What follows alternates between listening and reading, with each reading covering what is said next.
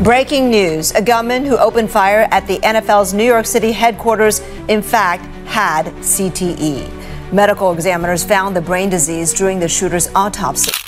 On September 26, 2025, the New York Medical Examiner has now confirmed that Shane Tamura's brain had unambiguous diagnostic evidence of low-stage CTE, chronic traumatic encephalopathy, and this was developed after only playing high school football, as I predicted. Shane Tamura is the New York shooter who on July 28, 2025, drove nonstop from Las Vegas to Midtown New York and shot and eliminated 4 people before ending his own life. Tamura claimed in a handwritten note that he suffered from CTE and that his brain should be studied.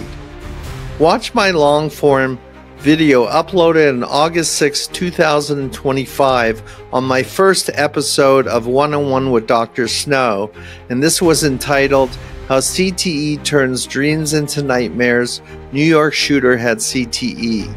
So far this video has 269,000 views. Here's the first 22 seconds of this video where I predicted that Shane Tamura had CTE after only playing high school football. I predict now that his brain at autopsy will be found to be filled with neurofibrillary tangles.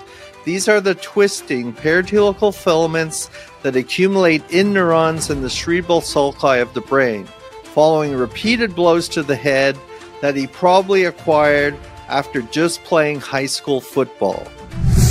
Chronic traumatic encephalopathy, CTE, is caused by repetitive blows to the head, usually subconcussions.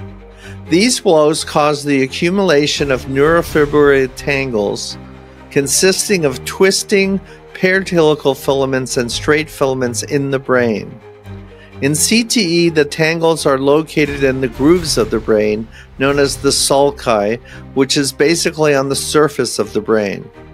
The major protein found in both CTE and Alzheimer's disease is the tau protein, a normal functioning microtubule-associated protein that gets twisted and forms a predominant insoluble beta sheet secondary structure following some sort of trauma and inflammation. Alzheimer's disease also has neurofibrillary tangles, but these are primarily located in the hippocampus and the cortex of the brain.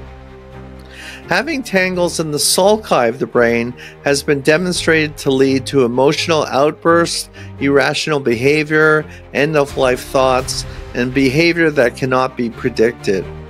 After only playing high school football, Shane Tamura was definitely showing irrational behavior to the outside world, and he knew it. He even had a note in his pocket on July 26, 2025, stating that he believed he had CTE and that they should study his brain following his end of life, which he did himself. Notice the NFL is very quiet about the CTE case because it occurred many years after Shane Tamura stopped playing only high school football. This means that football players and athletes in other sports prone to head injury should be very cautious in how they participate in the sport. New helmets used in various sports for protection, including football, due to head impact, will be very important for athletes in football and other sports to move forward and be wary of developing CTE in their sport later on in life. My prediction was right once again, as I have studied CTE for over 20 years. Who knew? I knew. This is Dr. Alan Snow, and this has been the second episode of One-on-One with Dr. Snow. Thanks for watching.